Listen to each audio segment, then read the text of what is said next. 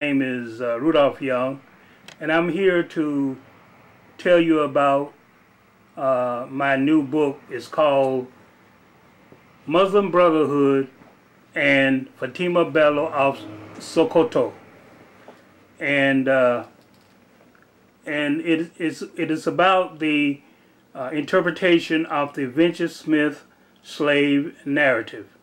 In 2006, the coalition of churches, Mount Calvary Baptist Church in Vail and Mount Vernon Baptist Church in Iron Station, and I started to interpret the Vincent Smith slave narrative. Of course, I know y'all, you like us, we didn't know that it needed interpretation, but it did. In fact, our interpretation was the first in 230 years. And this is what we found when we interpret the Vincent Smith slave narrative. And one of the things that we found was that it was not really a slave narrative. It was a diary. It was a handbook on how to control black people, and also it was about the part of the Moreno Jews of Spain and their role in the Atlantic slave trade. And what does the Vincent Smith narrative tell us? The Vincent Smith narrative told us that Muhammad Bello, the second Sultan of the Sokoto Caliphate, sent his niece and nephew to Liberia to meet and collect Abdul Rahman Ibrahim Sori, but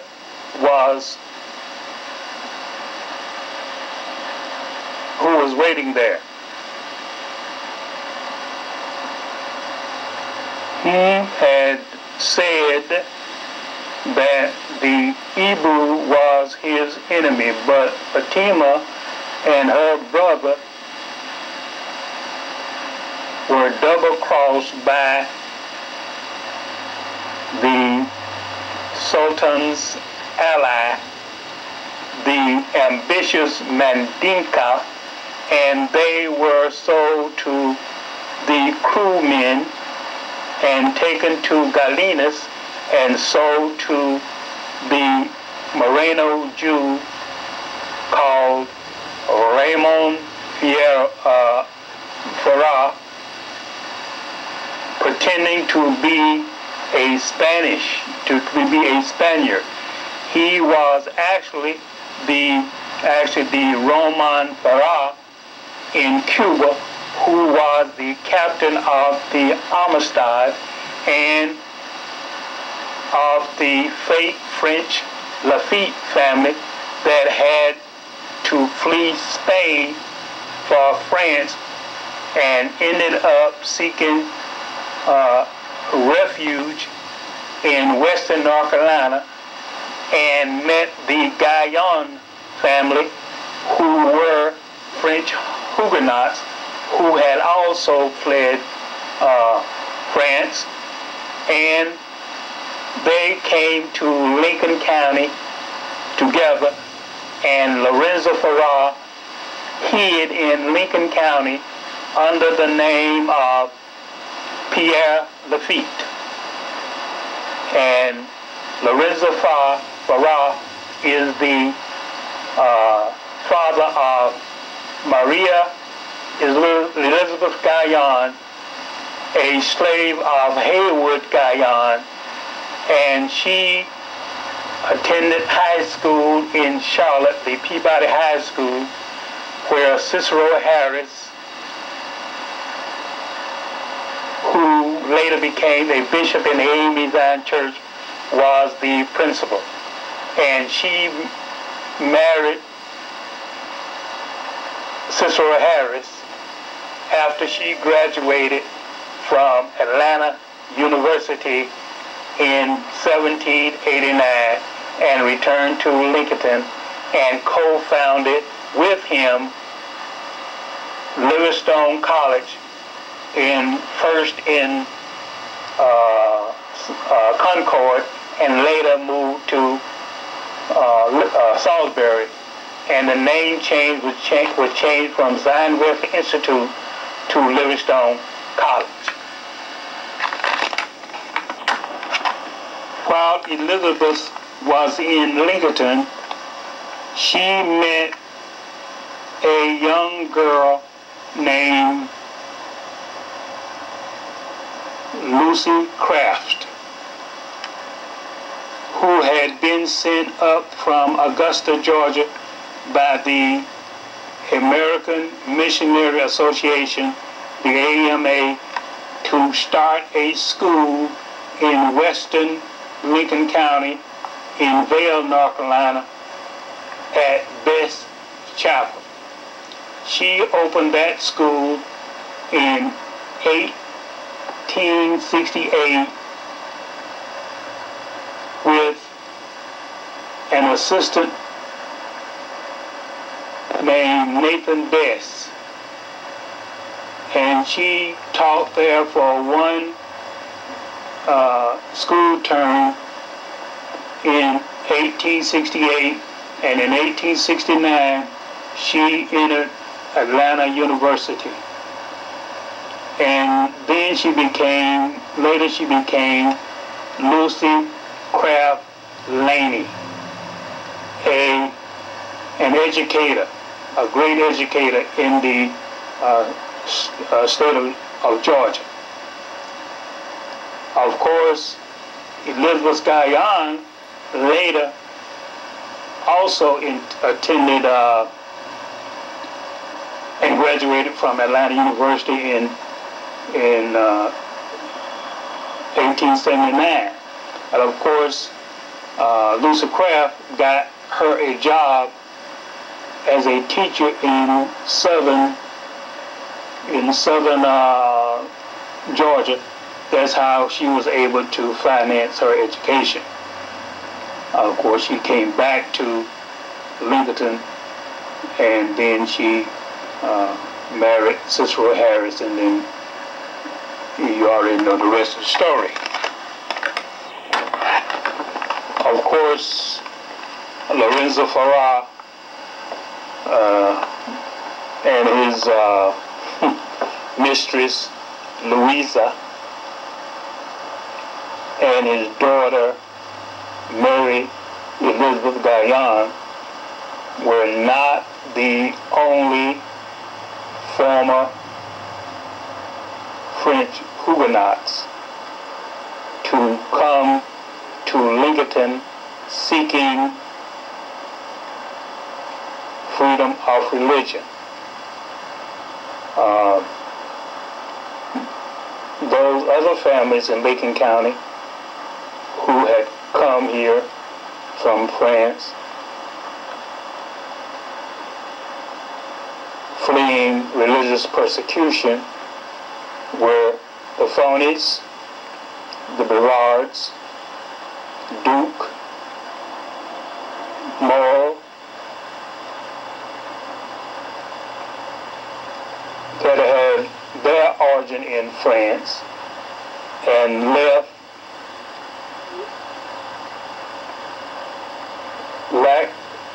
because lack of religious freedom.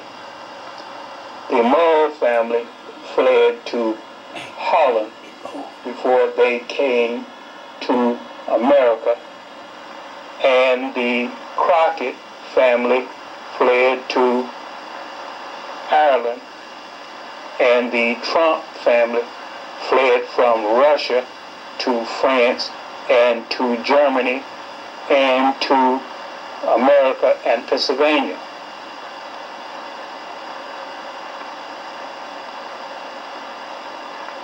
Now, in Pennsylvania, they pretended that they were Amish. And then later on,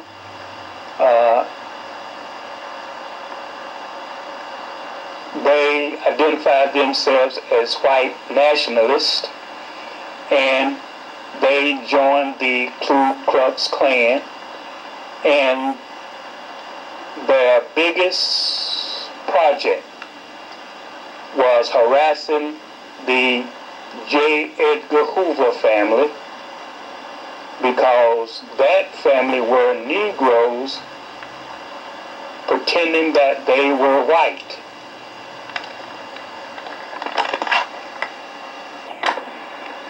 The Richard Smith slave narratives told us that we don't need to listen to God, but listen to the almighty protector of the anti-Aryan and the anti-Gaboos. This religion was introduced into the world by Moreno Jews in 1486. This was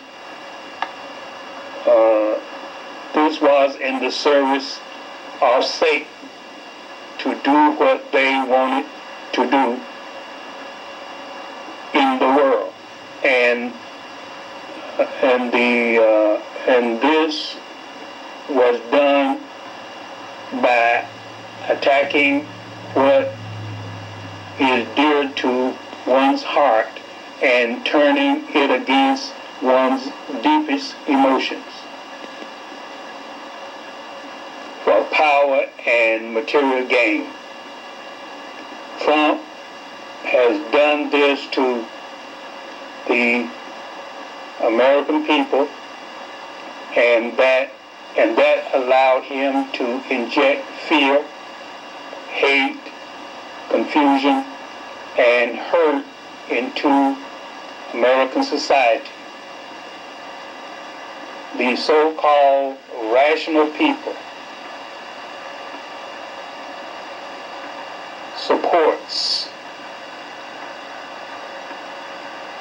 him. Silence is support and agreement. What did the public tell us? What did the Bible tell us? Like I said again, it is hard to translate Swahili to English as you are reading along. What did the Bible tell us? What did the Torah tell us? What did the historical record tell us? Hebrew means African, and Africans are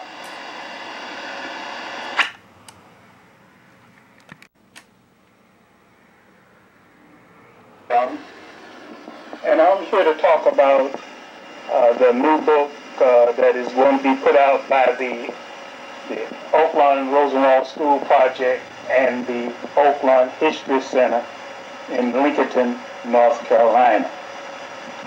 Our first book is called The Muslim Brotherhood and FATIMO, BELLO of Sokoto.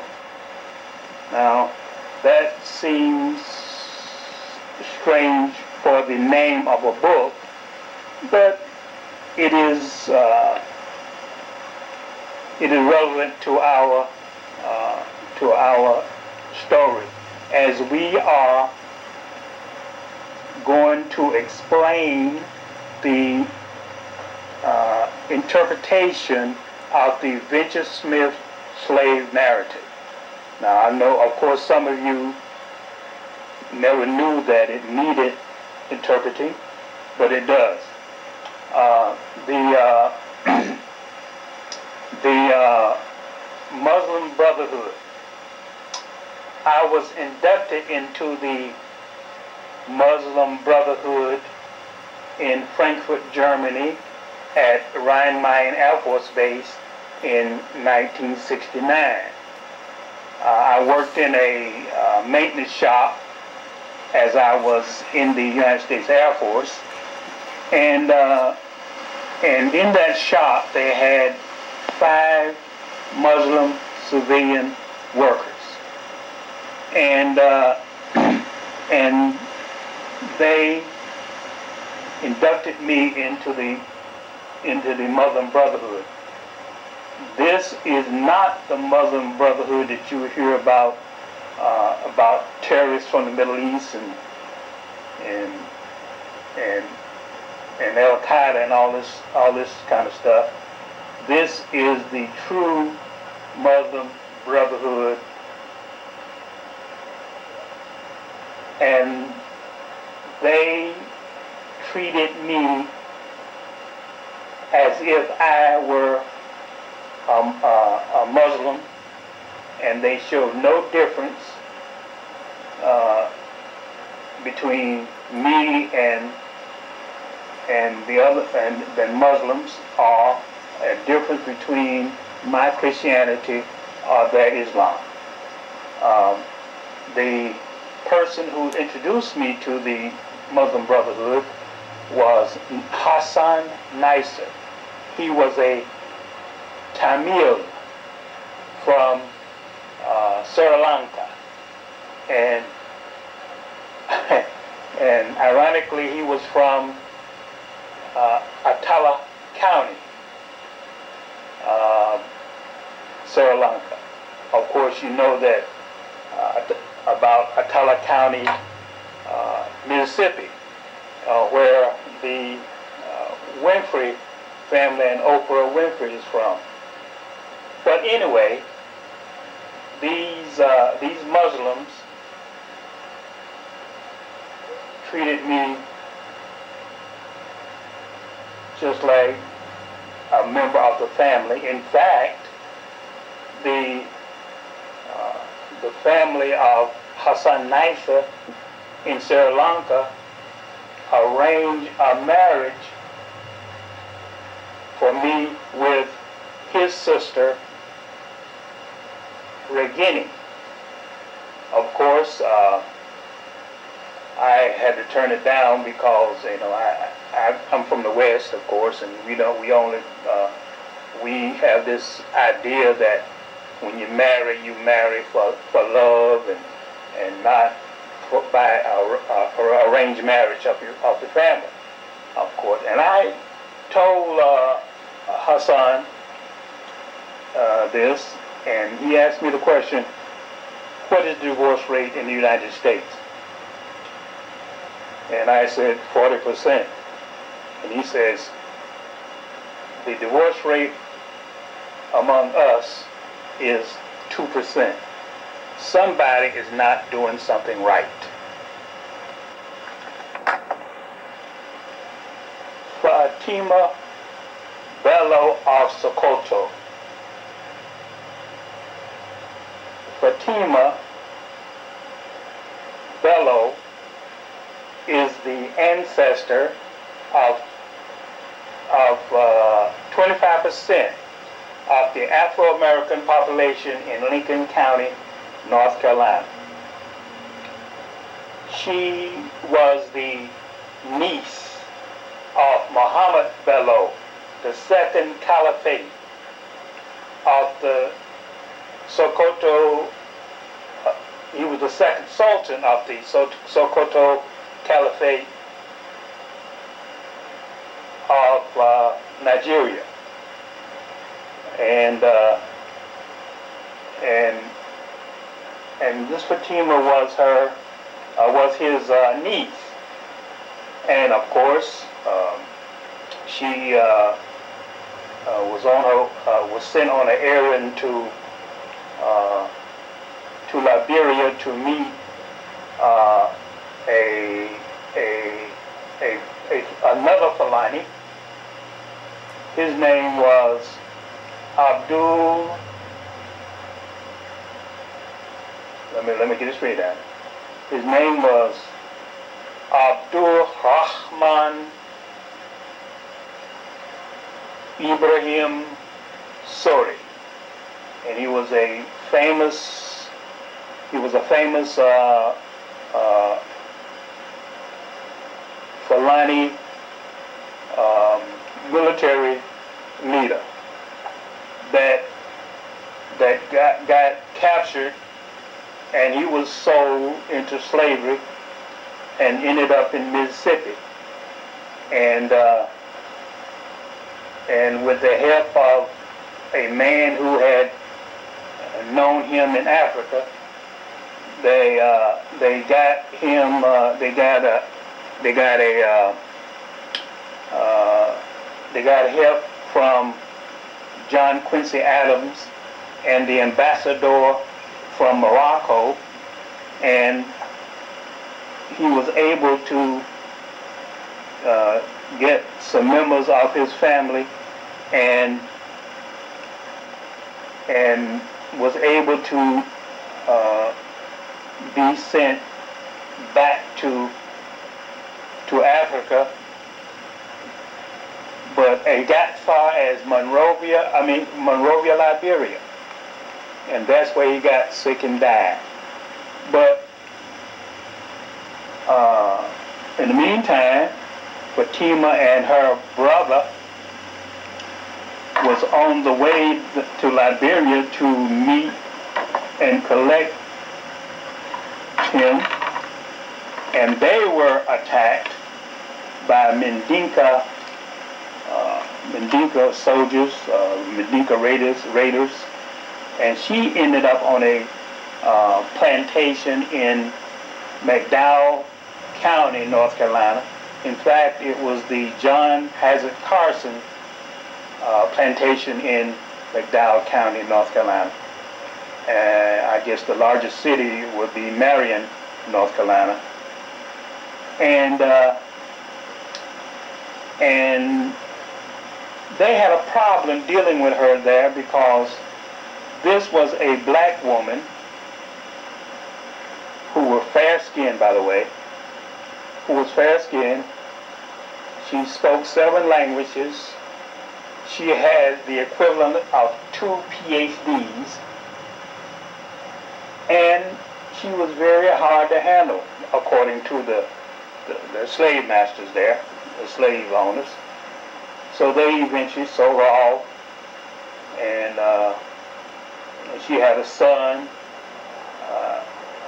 whom was called Tom, and he was sold to Jacob Link of Catawba County, and he had a child by Jacob Forney's daughter, who was actually the daughter of the slave master, Jacob Link, and that was that's how Fatima Bello became the ancestor of about 25% of the black population in Lincoln County, North Carolina. Of course, there's only 4,500 blacks people in Lincoln County. And she is also my ancestor and one of my ancestors. And she's an ancestor of this Henrietta Roney Stacks, who was one of my schoolmates at Newbold High School in Lincoln, North Carolina, which was an all-black high school. And for your information, the exiled Moreno Jews that went were taken to the Gold Coast of West Africa in 1486 and met the Gabo people.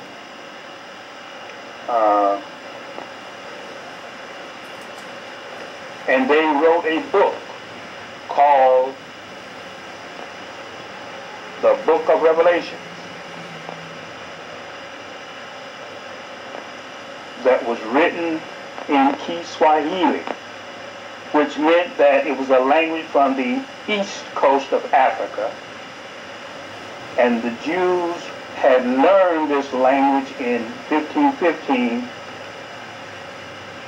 when the Portuguese established trading posts on the East African coast. Of course, the Arabs later forced or chased the Portuguese out. The book of Revelation, the Moreno book of Revelation, was based on the Swahili words for book. And among those words was Kitab Mahu and Kitabu Misafu, which roughly translated means that in Malagasco, the book of Malagasy.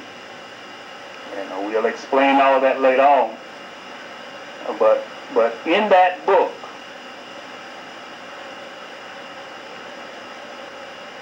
there were certain notations or items that said one who is obsessed with yellow women.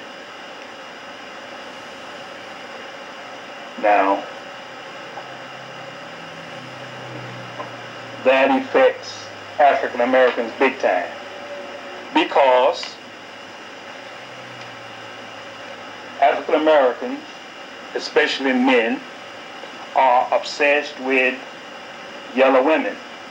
We call them red bones and yellow hammers. And the next word is Black Dutch. Black Dutch are women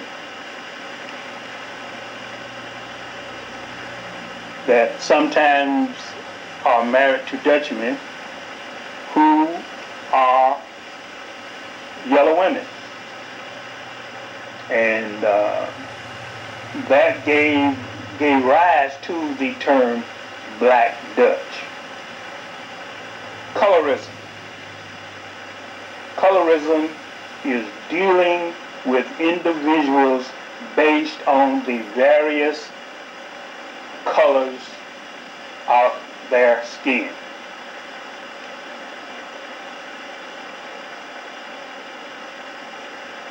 Zionism. Zionism, that who is against Zion, which means do not divide my land, said the Lord.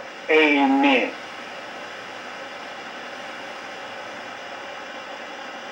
So you understand the basis for this controversy over the state of Israel and what's going on in Israel right now.